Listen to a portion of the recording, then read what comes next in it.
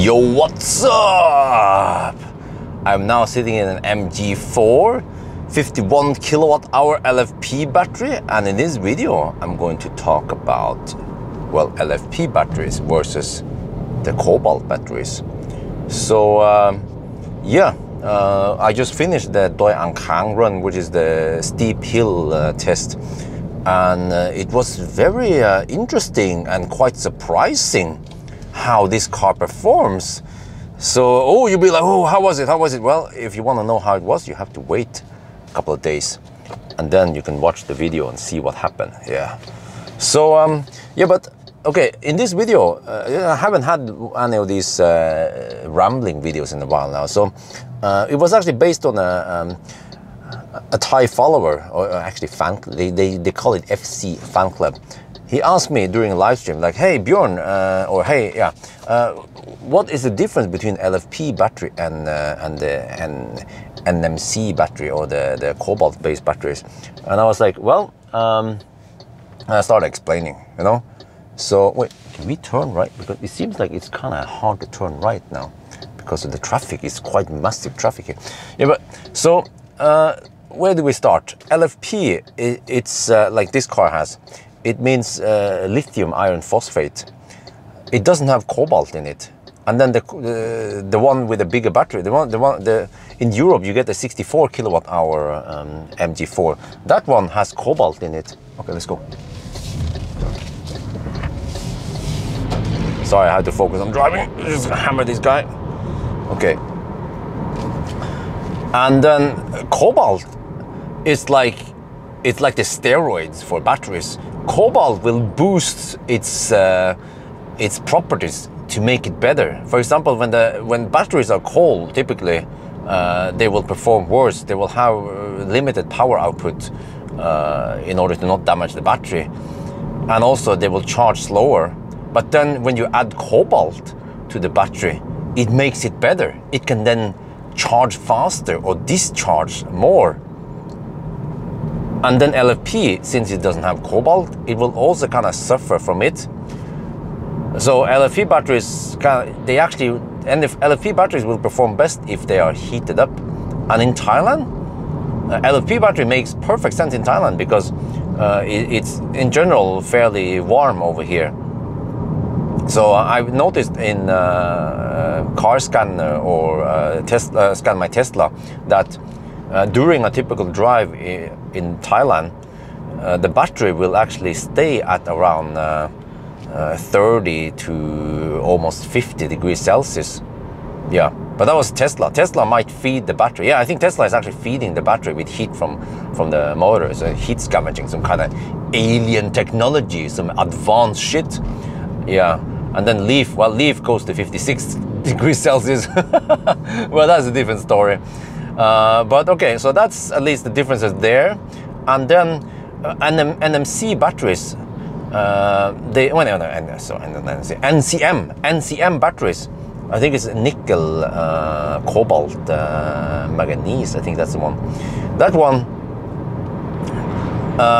it's more energy dense. So that's why the bigger battery is the cobalt battery, because it has higher watt hour per kilogram. So you will find high capacity cars to have cobalt batteries for natural reasons. But yeah, also I think it was weight. Yeah, we do have volume versus weight also. So the cobalt batteries are in general, smaller and lighter, which is very crucial for cars like EVs. But on the other hand, if you don't need that much capacity, and nowadays the batteries are getting better and better. So in this battery here, 51 kilowatt hour, and the car weighs 1,750 kilograms, it's actually not that bad, you know. And you still get over 300 kilometers of range on this car. So, and it could have been better if the car was more efficient even.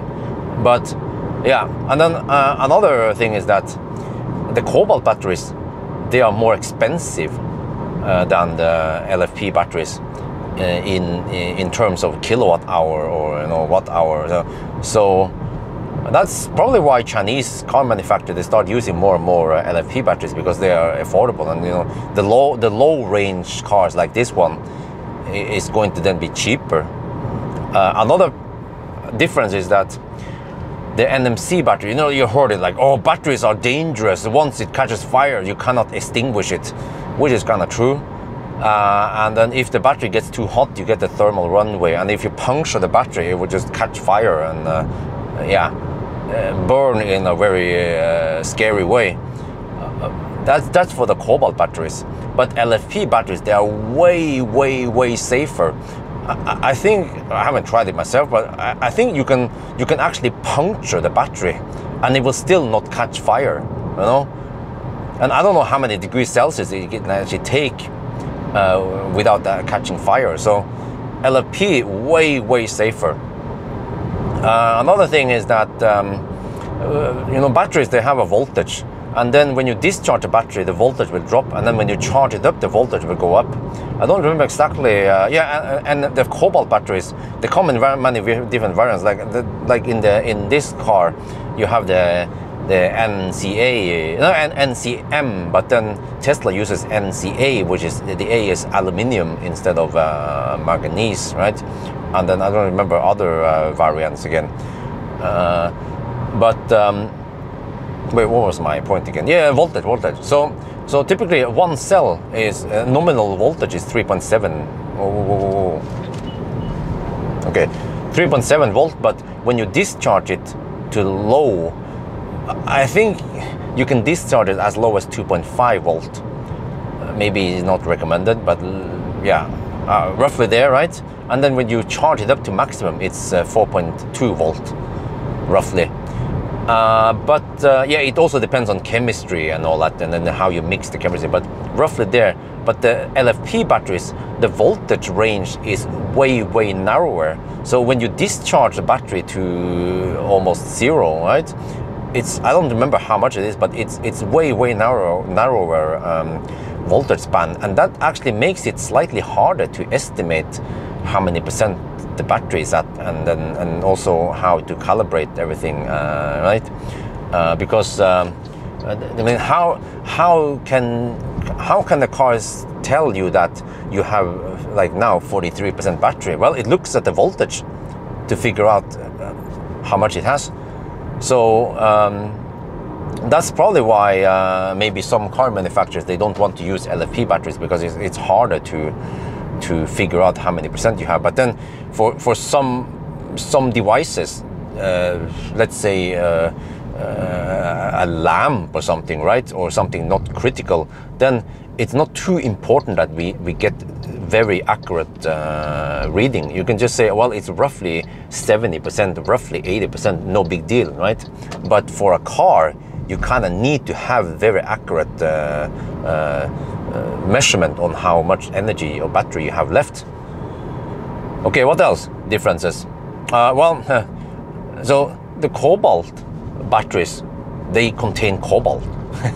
And the cobalt comes mainly from Congo. Wait, shit, what's up with the traffic over here, man? And then Congo is, okay, I don't know too much about it. I just heard that the political situation in Congo is kind of unstable, and then supposedly the cobalt comes from the mines that it has been mined by child slaves. So if you want to criticize EVs for being bad, you can just say, well, it's from you get raw, like you are on your high horse in your EV thinking that you are saving the planet, but the minerals for your EV comes from the bare hands of a child slave in Africa, which is a country, right? I'm just kidding. What, dude? These damn right lane huggers, man, dude. Oh man, yeah. These pickup trucks, by the way, I don't know if you can see it, but they have modified the suspension so that they can load way more than the car's original design is. But then it means that the car becomes very, very stiff, and they then typically in Thailand, you have very shitty or poor maintenance on the roads, and then the left lane, which the trucks mainly hammer at, they are quite bumpy. So these kind of pickup trucks, they then always hug the right lane. Yeah, and they don't give a shit. I also tend to hug the right lane because I don't want to ruin my rims. But if I see traffic coming from behind fast, I will just move over to the left lane, let them pass, and then move over again. But these guys, they don't give a shit. Okay, anyway. But LFP battery has another nice property, which is that it has way better degradation. So when it comes to degradation, it's bad for the battery to be charged to 100%, and it's bad for the battery to stay warm. And if you keep those two conditions, the longer you stay there, then the worse it is. Meaning that you can, if you just briefly charge it to 100% and then you start discharging it again, and even if it's hot, no big deal. It's not that much. But if you leave it at 100% in Bangkok where it's hot and leave it there for days, then that's bad for the battery.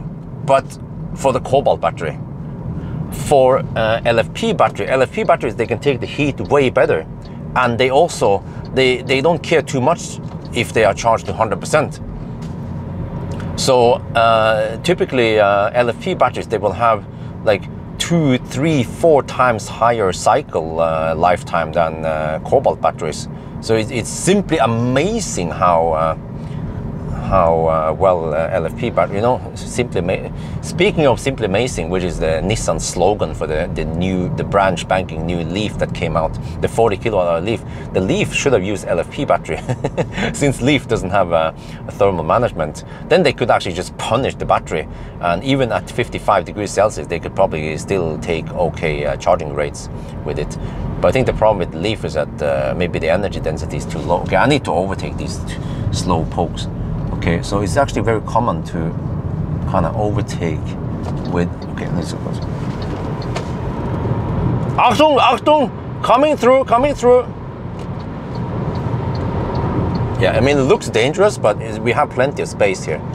And that guy, also when he blinks at me, Thai people, they just blink at you for any reason.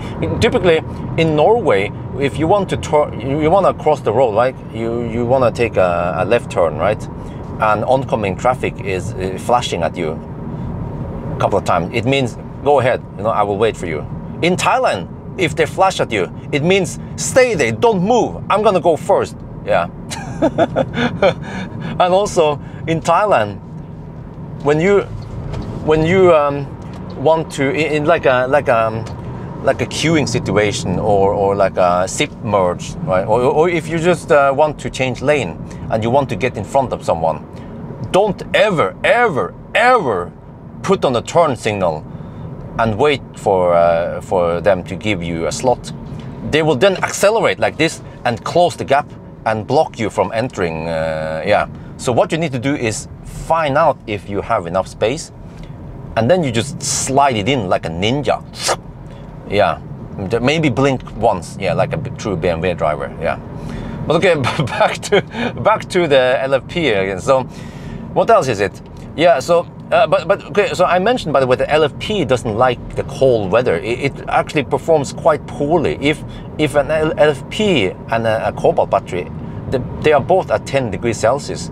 The LFP will have way lower discharge rate and way lower charging rate than a cobalt battery. Remember that I told you that cobalt is like the steroids for batteries. It makes everything better. But well-designed cars like Tesla, they can overcome that problem, because when you are driving, you will have typically leftover heat from the motor, because the motor is not running at 100% efficiency. That would be simply amazing. So there will always be some leftover heat. And then with heat scavenging, you can then divert heat into the battery instead. And that's what Tesla is doing. In the beginning, lots of Tesla owners were complaining, that was many years ago, they were complaining that the batteries, the LFP batteries were performing poorly in cold weather. But Tesla fixed that by actively heating up the battery And especially at low state of charge, because that's also another condition. When you have low state of charge, you can then not get the same power output as if you are at higher state of charge. So Tesla actively, towards the end, when the state of charge drops towards 10%, it will heat up the battery and keep it at higher temperature than when it's higher state of charge. So Tesla is doing some smart engineering to overcome or mitigate the problem with the LFP batteries. But then what about this MG ZS EV?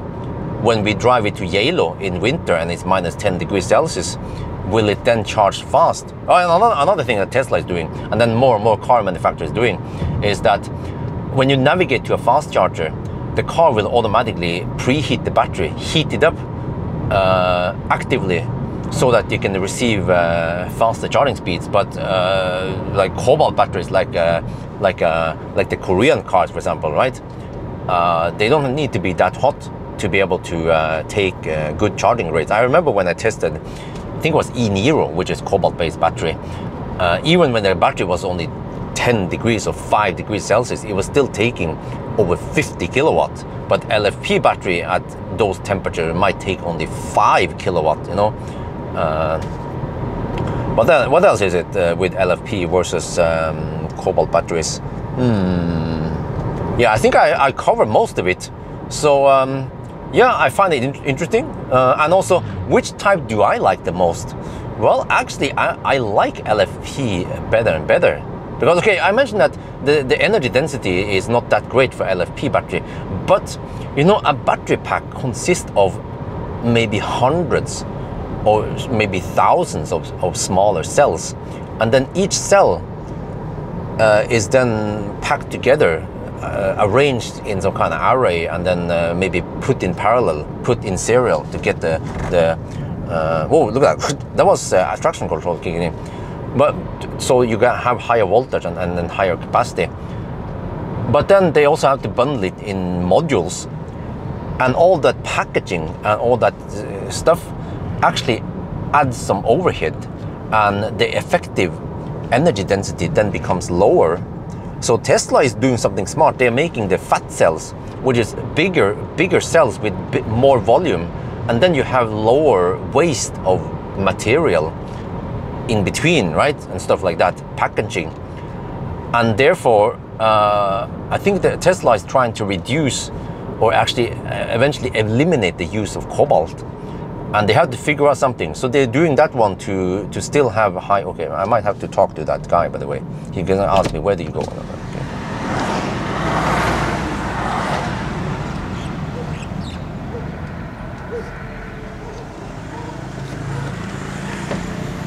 Yeah, there are plenty of these police checkpoints. They are looking for illegal immigrants from Burma or from Myanmar. Okay, I need to overtake that truck because he's not going very fast. So I'm gonna do like a Thai style, which is to hammer it on the continuous line. I know it's not legal, but everyone in the mother is doing it. You know, like Germans, they go 20 kilometers per hour over the speed limit. Yeah, because everyone is doing it. No, but also Tesla is not the only car manufacturer doing something smart with the battery packs. BYD with the blade batteries. Oh, look at that! Look at that body roll. No, but BYD, they also have the blade batteries.